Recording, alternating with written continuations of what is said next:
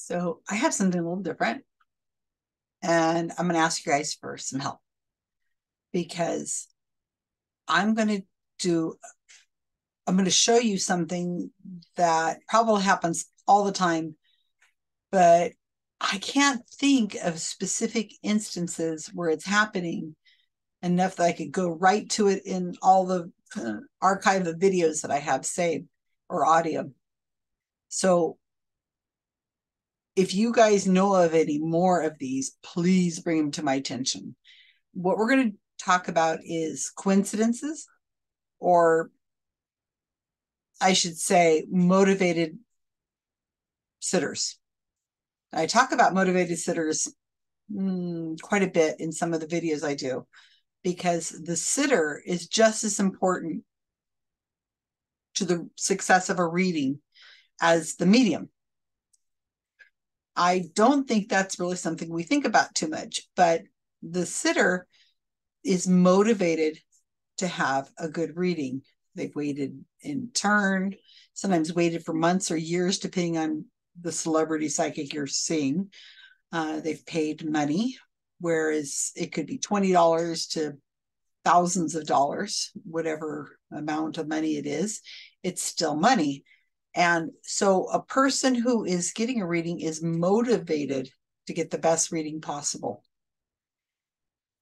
In some cases, you see, well, okay, in almost every case, even if the medium says, oh, no, don't tell me anything, don't tell me anything, just say yes or no. Almost every case, you will see or hear the sitter offering to tell more of the story, to kind of latch on to whatever the medium is saying, and try to hang on for all they can, especially in a group setting where you have not paid for an individual time with that medium, where a medium is going through and they're using the law of large numbers, where they're, picking this person over here in this area or that person over there in that area. The sitter knows, or the audience knows, that if they get called on to do a reading, they better help. They better be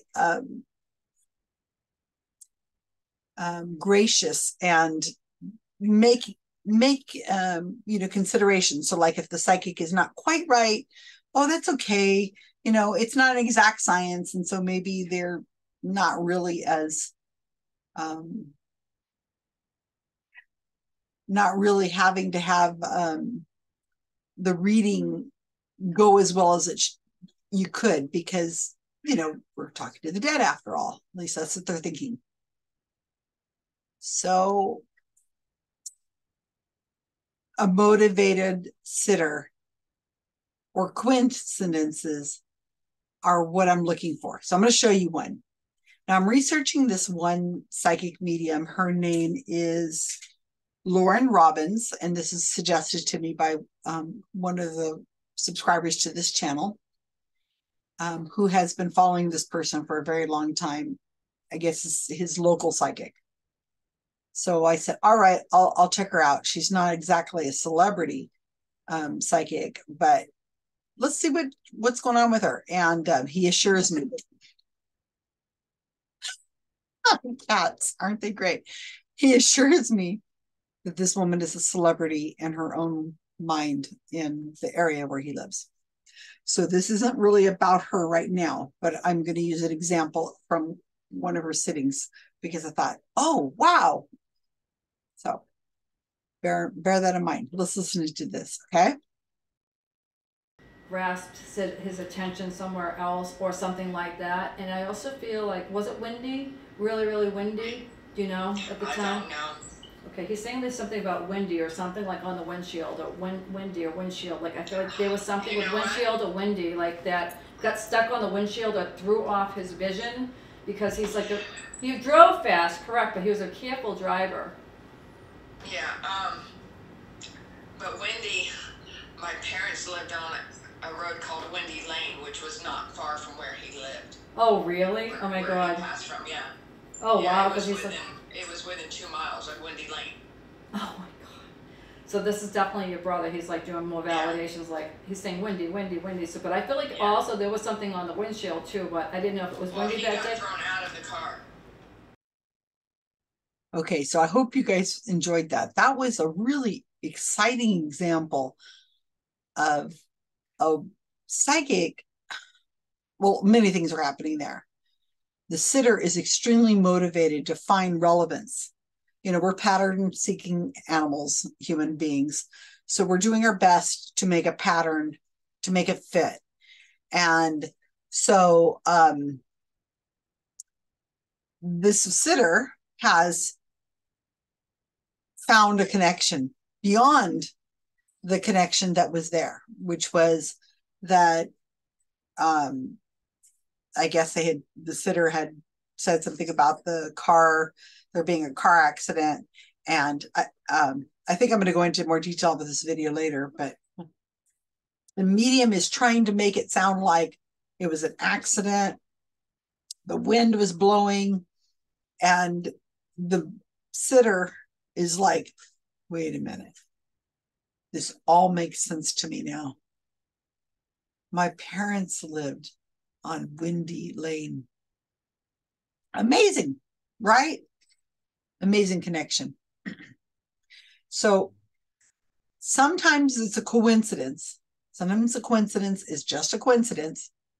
But in this case, it wasn't so much a coincidence. It was just the sitter is motivated to try to latch on to the reading and make it into something more.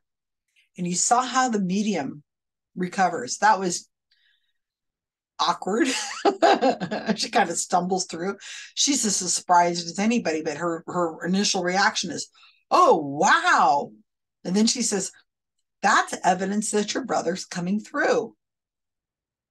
What is? What was evidence? That she was mentioned the word windy? She didn't say, this is the street your parents lived on, is Windy Lane, and it was near the accident site. No, she doesn't say that. But I bet if you were to talk to that sitter, after the fact, and you said, how did your reading go with Lauren Robbins? How did your reading go?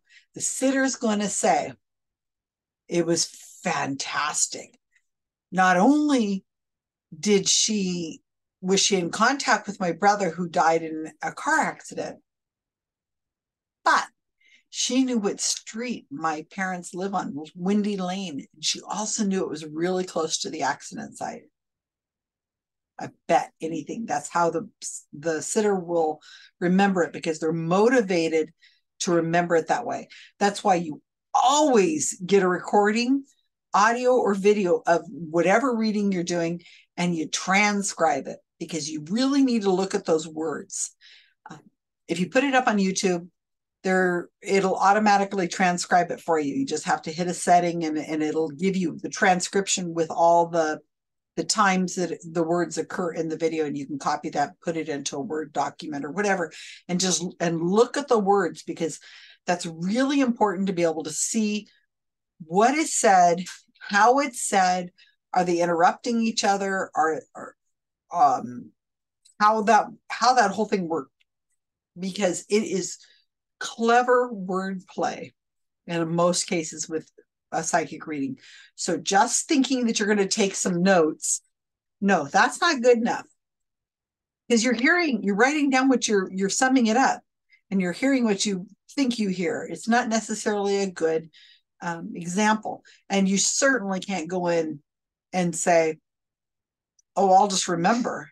No, you won't remember. You'll remember it the way you want it to be repeated back. Like, oh, that was just the worst reading ever. They didn't get anything right. Or, oh, there's so many things in there that I couldn't possibly have, he had to be in contact with my brother. There's no way.